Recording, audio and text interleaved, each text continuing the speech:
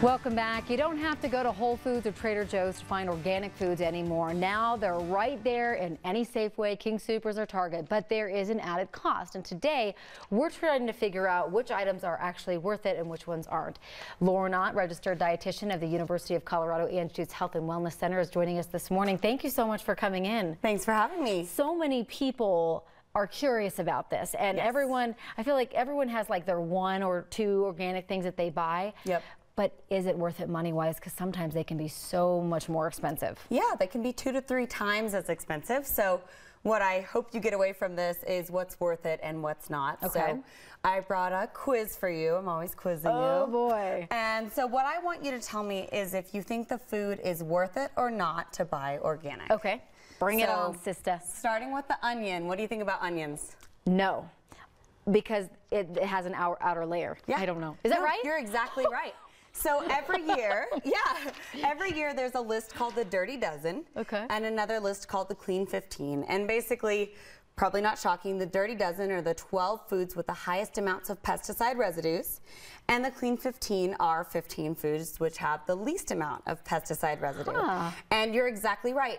Foods with a thick skin, like an onion, especially those where you're throwing the skin away, whether it has pesticide or not, you're peeling that off and throwing it away. Right. So onions are on the Clean 15 list. You do not need to worry about buying them organic. Does the same go for an avocado? Same goes for the avocado. Okay. So there you go. Avocados on the Clean 15 list too. Okay. So what about our organic peanut butter cups? Worth it or not? My husband loves those. He's I've been crazy about drooling them. over those all morning. I would say no. Uh-huh. Oh, I don't know. I would say no, but I'm not really sure why I would say no. Yeah. So I would say no here too. Yes. My takeaway here is that organic junk food is still junk food. Right. So, you know, Really? Yeah, maybe it has higher quality ingredients, but it's still junk food. It's still high sugar. It's still low fiber. So I would say probably not worth it. Who invited you? No. I'm I kidding. know, sorry. So, what are the these? Kind bars are next. What do you Oh. think? I would say yes because of the nuts in it, but I'm not really sure. So this was me, and it was a trick question. Kind bars are actually not organic, but my takeaway here is that you're better off buying a non-organic, healthy product, something like a Kind bar that's low in sugars, high in fiber, high in protein, than you are an organic junk food. Trick question, huh? I All know, right. I'm sneaky. Bell peppers. Organic because of you eat the outer layer. You're exactly right. It's on the Dirty Dozen list. This might be worth it to buy organic. Okay. Bread? Sourdough bread. Organic sourdough bread. Worth it or not? No. Yeah. Well, I don't know why. Well, kind of the same thing with the peanut butter cups.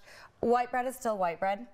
And Still not good for you. If you're choosing between sourdough breads, yeah, maybe the organic's the better choice, but you're better off using a whole grain bread, something like a flat out bread that is organic, or I'm sorry, that is whole grain, even though it's not organic. I did pretty good on that quiz, I must actually say. did really good, Except for yeah. that little trick question there. Yeah. So we asked some of our viewers on Facebook Okay. what they buy organic and what they don't. So we asked one of our viewers on social media what they insist on buying organic. Danielle Sheridan says anything that comes from a cow and most fruits.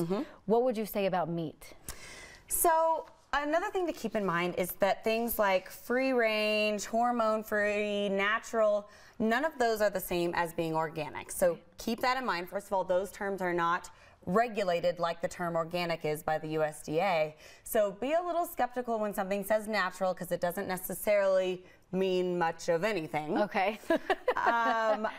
You know, and when it comes to organic meats, of course they're a great idea. Do I think that you have to buy organic meats? No.